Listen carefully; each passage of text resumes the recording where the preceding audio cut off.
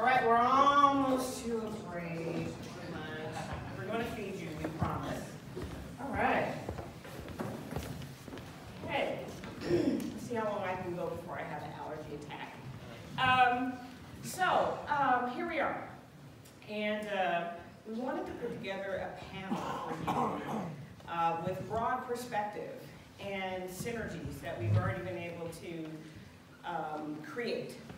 So I have three of our partners here that we have actually been gathering information from and probing their experiences and participating in different ways. So immediately close to me we have Clint Vance. Clint Vance is a partner. He is the head of U.S. Energy Practice and the co-chair of the Global Practice on Energy for Dentons. Dentons is the largest law firm in the world now. They have been on a mission. And they have a practice that is law, but they have a strategic practice of consultation and advisory work.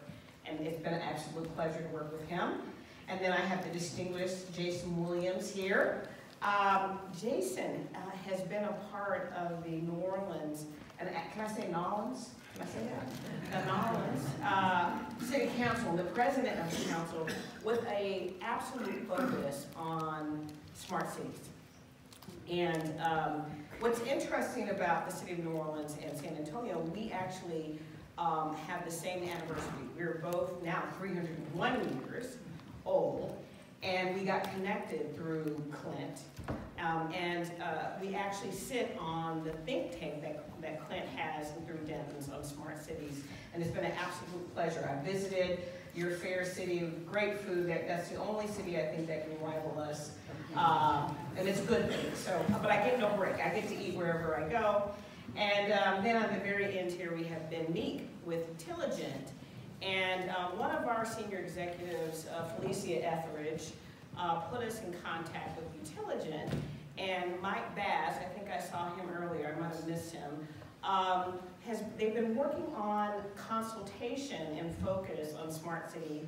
And in particular, Ben has been focused on a project that's done a lot of work in Australia, Parramatta, Australia. And we have very much been able to benchmark and listen to the experiences that they've had.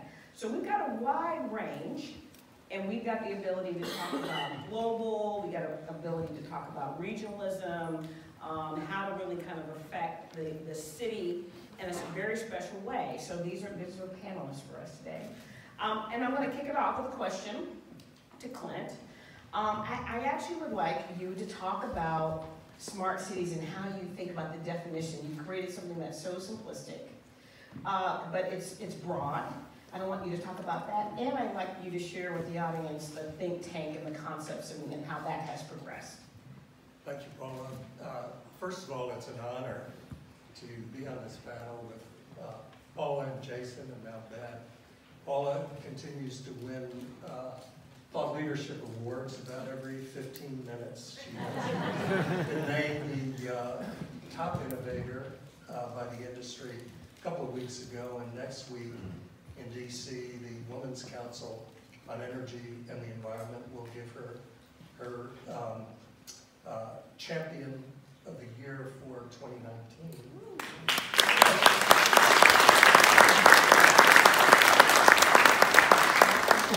My dear friend Jason is the visionary for smart cities in New Orleans, and he created a standing committee of the council to deal with smart and sustainable cities. And Ben, I just look forward to learning from you, having come in.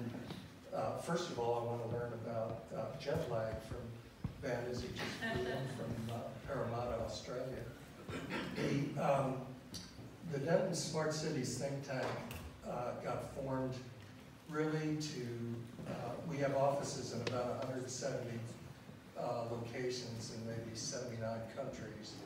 And we wanted to learn from people around the world what their best practices were and have an opportunity to share information. It's actually no cost to the think tank, so if folks are interested, just send My co-chair of our global practice, Emma Hand, is here with me. Just send Emma or me an email and we'll get you involved. But first thing we discovered was when we started researching smart cities, and we're indifferent as to whether it's called the city of the future or smart cities, that the mission is basically the same. We discovered that there was no universal definition. And so a smart city meant something different for a tech company than it meant for a telecom company or transportation or any of the other areas that are involved. And so we tried to develop a very simple definition that we felt would have broad applicability. And we drew this from clients and from people all over the world, from Singapore, and which was mentioned earlier, to Amsterdam and London and Shanghai and Beijing and Cape Town and really all over. And the definition that we basically came up with is all about modernizing the city. So smart city modernizes the digital, physical, and social infrastructure of a city on an integrated basis that benefits all of your citizens. And it does this by harnessing sustainable technology in an equitable way. The word equitable, I saw in a lot of pieces of paper that were passed around in that earlier great workshop. Equitable really matters. We added that word because of New Orleans City Council President Jason Williams, who insisted on it. It covers way beyond the digital divide. The other thing we discovered is that, well, technology is zooming, and we agree that cities have been improving themselves for a couple of thousand years maybe, but the acceleration now of the technology is a game changer. And our sense is that the technology developments, the fourth revolution that people talk about with artificial intelligence, the Internet of Things and sensor technology, big data analytics, it's moving so fast that the social infrastructure hasn't really adapted and caught up. And that is an underappreciated fact, I think, and needs to be seriously addressed. We're behind on that. Except this one here is a bridge builder. And so when we come to San Antonio, we're meeting with Cheryl Scully, who you heard from earlier, and the mayor, and leaders and heads of universities and board members. But that's not true everywhere. Jason is working on that in New Orleans, but it's a big deal to get everybody in the same room and then get members of the community integrated. So I'll stop there, Paula. Okay, well, very good. Well, that's a good lead-in, very good lead-in. So, sir, councilman, and beyond, can you kind of share with the audience here what has been New Orleans' view and where are they at in the positioning and you know, kind of the immersion of smart cities for your community? Sure. So when you think about a city that's 300 years old, you don't have to think very hard if you're in San Antonio. And if you talk to anybody that gets anywhere close to 100 years old, they'll start telling you about things that aren't working, whether it's a knee or a hip or vision, what have you. And the same thing applies to cities. You know, in the infrastructure, if you have not constantly been investing in infrastructure needs and foundational needs, then you will find yourself in a precarious situation with everything breaking at once, from the sewage and water board to public works and on and on and on. And that's where we found ourselves out at 300 years. We had an aging infrastructure that really, you know, and I'm going to be honest, I don't know if there's any other electeds in the room, but when people get elected, they want to work on projects that get completed during their term, right? They want to be able to cut a ribbon on something. So the idea of investing in something that may not come to fruition completely in 10 years or 20 years, you know, those sorts of things get pushed to the last on the to-do list. But there's so much more important in terms of catching up and being where you want to be. So after Katrina, we had tons of streets that had to be dug up because they were bad streets and they had lived a life and were now not drivable because we had drainage pumps and pipes that needed to be repaired that had never been touched. So we came up with a dig once policy that would allow all departments and agencies to get inside of that hole while it was dug up so that we could lay fiber and lay conduit, so we could make sure that we were ready for 5G while we were dealing with our pipes, while we were dealing with our streets. And so a lot of that work was happening without the public even knowing that it was happening. But it's also important, as I've learned from you and Clint, to bring the public along the way so they get educated on this very specific, very technical stuff so that they realize that this inconvenience in their neighborhood is going to provide a level of connectivity that they've never had before. Right? We also live in a very poor city. We don't have a large middle class.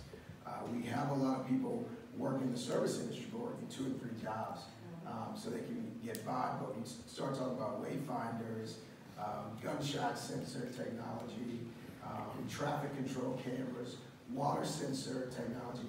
All these things affect them because when they call the police, they want the police to be able to show up.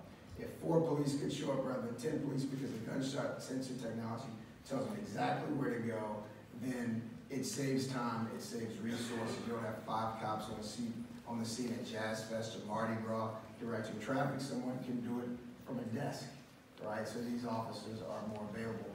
But the public needs to understand how all of that is connected. So we're engaged in a very real educational learning process where a 75-year-old woman understands it, whether she finished high school or not, and I guarantee you every child gets it, just intuitively understands what they want the 5G, and they want to be able to hop on, and they want that level of connectivity, and they know when it doesn't exist for their games or for their classes. So we're trying to build a foundation in terms of public awareness and appreciation about why we're spending money on this, because it's going to take a lot of money, it's going to take a lot of time, but also building a foundation on our infrastructure to make sure that it is prepared to receive all the benefits that a smart city can deliver. Okay, well, I would say we resemble that remark fully. Sir, let's talk about Parramatta. But do us a favor. I don't think we have a view. And we actually have slides clicking in the background, or I have a manual clicker. I think Loretta is actually helping me here. But we wanted to give you a sense from each one of our areas, and I think here's one for Parramatta. But could you tell us a bit about the community?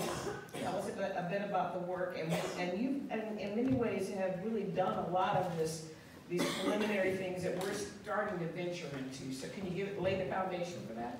Thank you. Yeah, look, I guess pretty much everyone here will have heard of Sydney as a city. And city, to define a city is different all around the world. Like there are up to about 40,000 cities in the United States with an average population of 8,000. So cities are small in the States, apart from obviously San Antonio and a few other notable ones. Australia itself, the entire population and economic output would fit into Texas. So we've got 25 million people in the country, we've got 28 a year, similar GDP, and yet the country's as big as the whole of the US. Our cities are bigger, although we only got 600 of them. They've got about 40-something thousand people, but the biggest cities, obviously, I'm in a big city. The greater metropolitan area of Sydney is just under 5 million. So it's a big city in any world term. And the cities that collectively make up Sydney, Parramatta is right at the centre of that. We're the oldest inland city in the country. We're not as old as San Antonio. We were founded in 1788, so that is old in our part of the world. And as a city, we don't do all the things that cities do here. So we don't do policing, we don't do the ET, we don't do schools. So those things are done by the state. So the shape of what we do and what we care we started our journey, you know, people talk about the sort of stages of development of forming, storming, norming, and performing. And we're sort of at the storming stage now in Parramatta.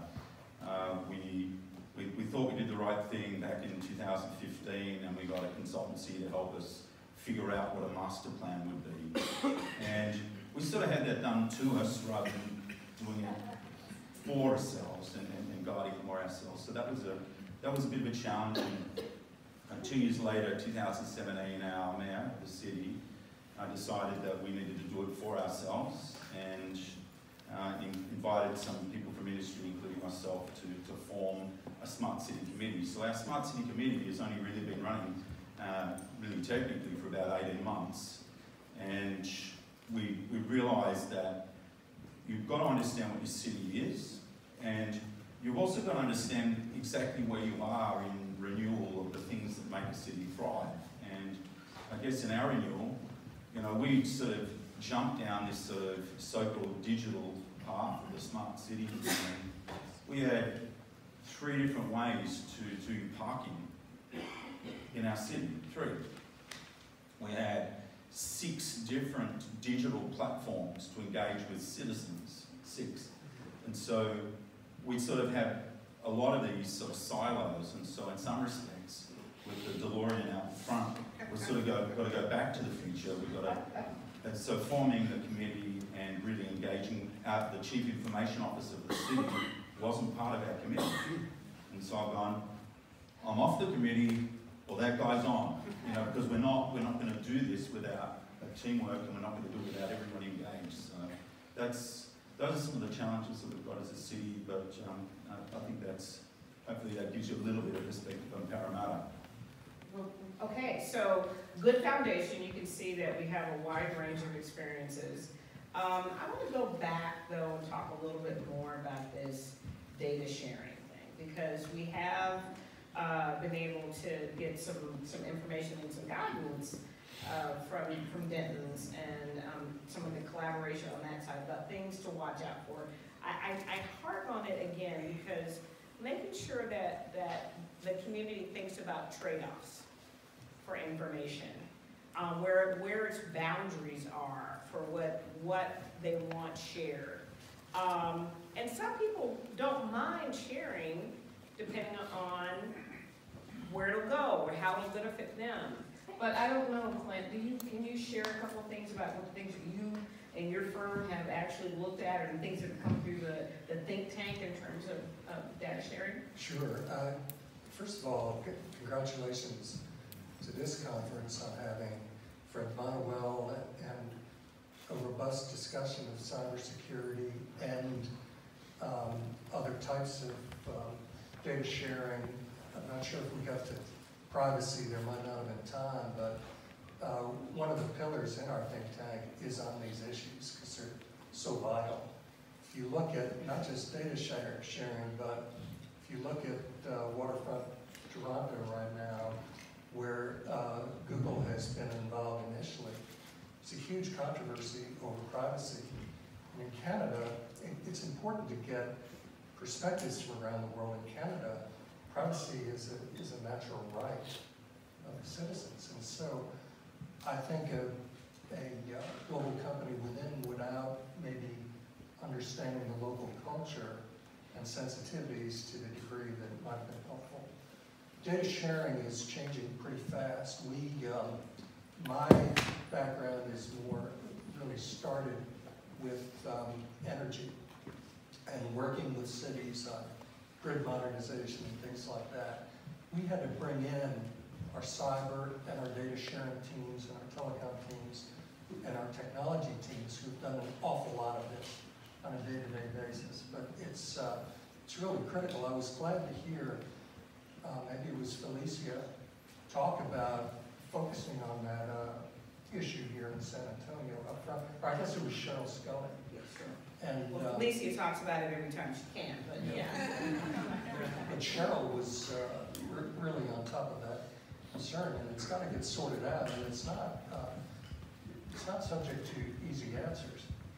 So you have to get all the stakeholders in and get people with a lot of experience in data sharing and those type of agreements and get them talking together.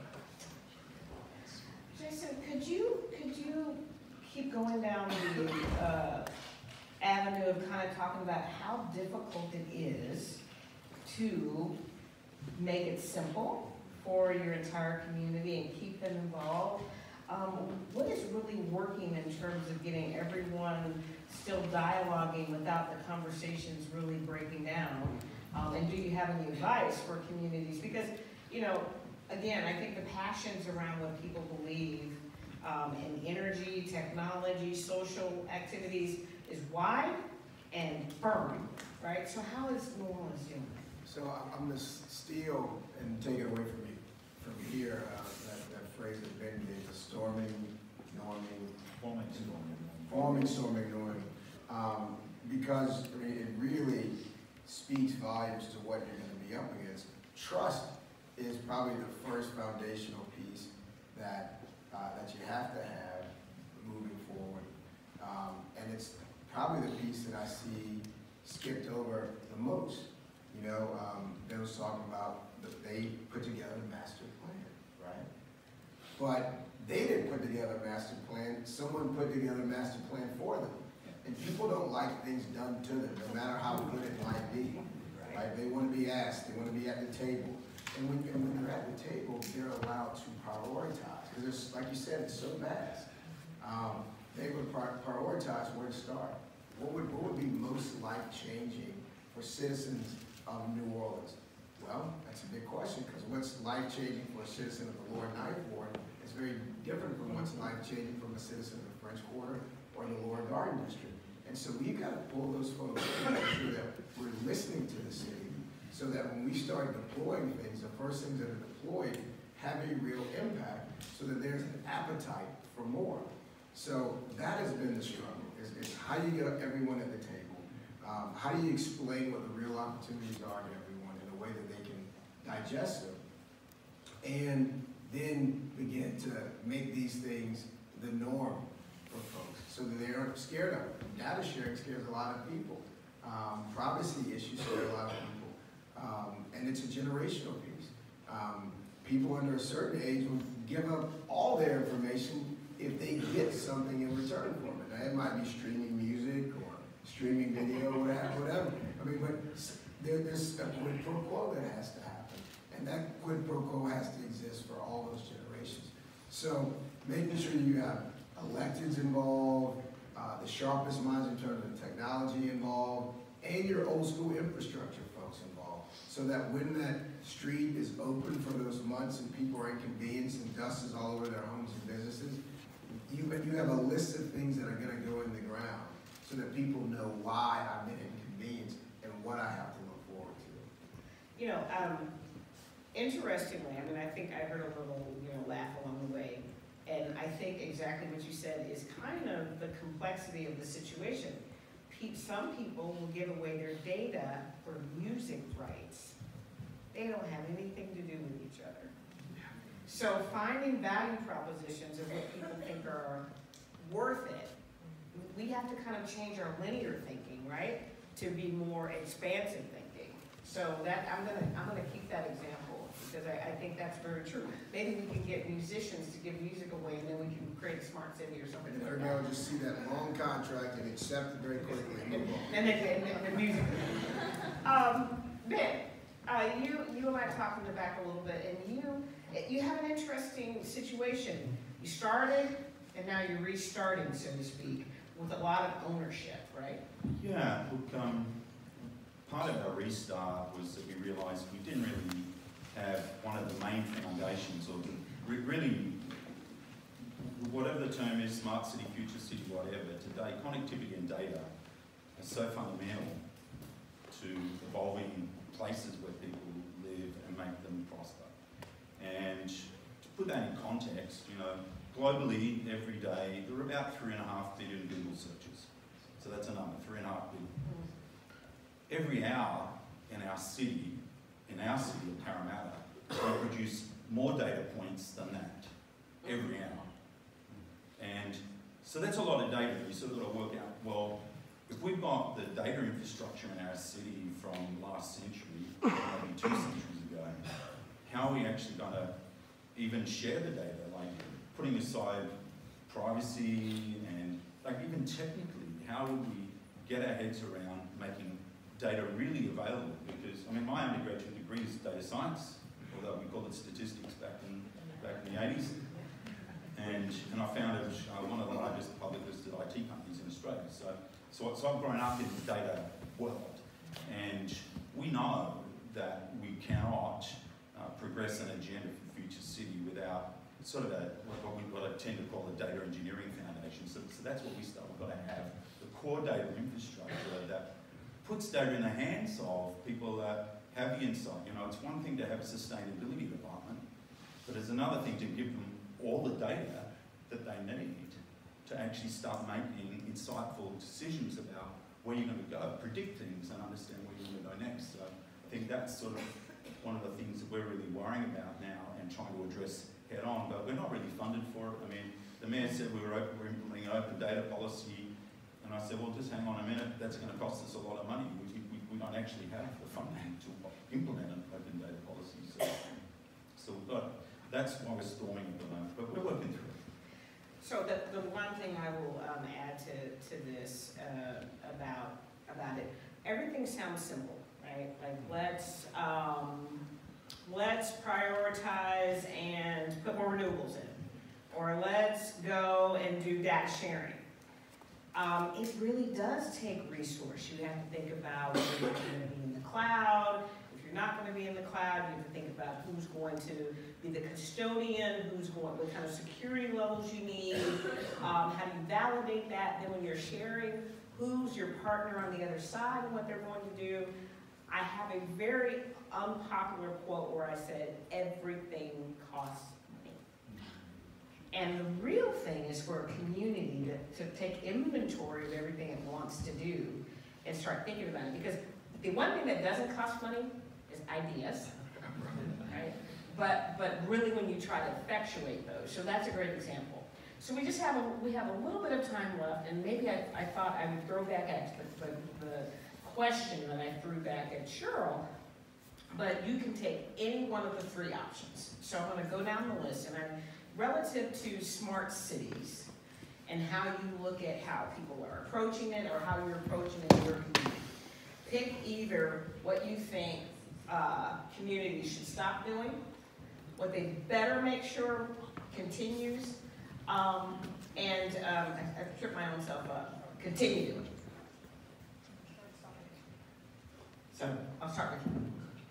I think the differentiator between cities that are really getting somewhere and others that are struggling is how to get to scale really fast, because the technology is coming so fast. And our premise, working with New Orleans and San Antonio and a number of other cities, is you've got to start by taking big, huge chunks of infrastructure that have to change anyway and that have a built-in funding source. So for example, grid modernization. For the last century, we've had a one-direction grid where the utility communicates to the customer. We're now moving to a multi-directional grid where not just the customer makes purchasing decisions, but their appliances will be doing that. So, and that's going to create tremendous benefits for customers, and there's a rate base to cover that. So we think part of the initial platform on a smart city, if you really want to get to scale fast, is grid modernization coupled with advanced telecommunications and connectivity, and then layer in other things that are also coming really fast, like mobility and autonomous vehicles are going to be here a lot quicker, I believe, than many people realize. Smart buildings. And there are so many things that you can lead into that without having to spend a huge amount of money. We're working with a trash collection company that calls their trash trucks now something like a mobile data platform, because they put sensors on it and cameras, and when the trash truck picks up trash, it's monitoring the street to immediately send information on potholes and other things that need to be addressed without having to have a separate costly function for that. Well, very good. All right, Jason, you either want to stop it, continue, or start. Which one? So I would say cities have to start with a master plan, but not just create it, but create it with real equity, with real input and participation, but figure out ways of institutionalizing the priorities of that plan. This is a 20-year piece. This is not a 4-year term piece. And so you've got to figure out a way for the public sector, the private sector alike, to be in line and on one page on what the priorities are for year 1 and year 5 and moving forward. And part of that is using the data you have now and sharing that with the public. If you can create public-facing dashboards, we've been collecting crime data for years, recent years in the city, but we're just collecting it. But what we did more recently is the Smart and Sustainable Committee, we created a public-facing dashboard so you know what crimes were committed in your neighborhood, on your street, on your block, large and small, and when they were committed. So the public really knows how safe they really are, right? And so that's information that's digestible, it's accessible, and it sort of teases it up for more to come.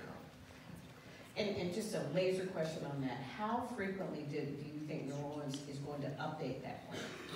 Well, the master plan? Is the interval? Is it the interval? Is it once a year, every few years? I think if you can have something laid out, you'd have to do it every year. But understanding if you do it every year, then you're looking at very incremental change, right? If you do anything larger than that, then people who are committed to those priorities are going to be up for re-election or term limited out. So you've got to figure out a way. Maybe it's creating a position of a person that is not elected, but will be there for the long haul. Because if you've got a traditional utility company, they're going to slow walk a lot of this stuff because it's just not part of their profit model, right? And that's the thing we deal with. The public sector wanting to move very fast, but introduce say, no, we like these old wooden poles with termites and water dams. What are you resin poles? You know, and so, AMI, SPAMI, we'll try a couple, we'll do a little pilot, you know, and then somebody else gets elected and it's like, oh, we have the pilot, we'll add 100 more homes to the pilot. And so you've got to have those real commitments and those benchmarks so that somebody feels like the heat's going to be on if they are moving towards those things. All right, Ben, you're going to pull up the rear here and kind of help us, you know, which one do you want to talk about? Yeah, look, I think the thing that it's pretty easy to articulate the things you must do, you know. I mean, obviously, at San Antonio, you think about listening. And so I agree with all of that. The thing that we've got to stop doing is playing silos, you know. It's all about, as a city, as a relatively small city, we can't do it all ourselves, and so it can't be done in silos, you know. And, you know, even at every level in our organisation, you know, we have data in silos. You know, we've got SCADA data, we've got geospatial data, we've got citizen and rate-based data, we've got AMI data, we've got all this data, and it's all in silos. And one of the cool things that we're doing at the moment in Parramatta is we're implementing a Data Angels program.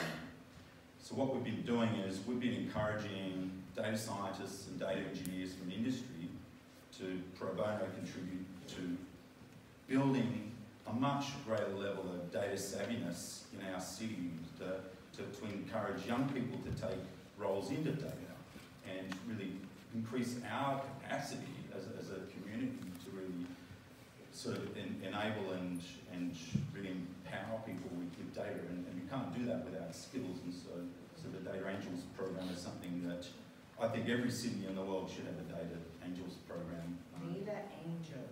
They're doing it in LA actually. LA City has got a Data Angels program, and they're doing a great job. Well, the one thing I really like about smart cities, through the think tank and everything, you can take these ideas, So it would be awesome if the globe had data angels all over to help us solve issues. We went a little long, but I think we had a really good sense of the different great work that's happening around here. I very much want to thank you all for listening to us today. We are all working together to try to make things better. And so I would like that if you would help me thank our panelists for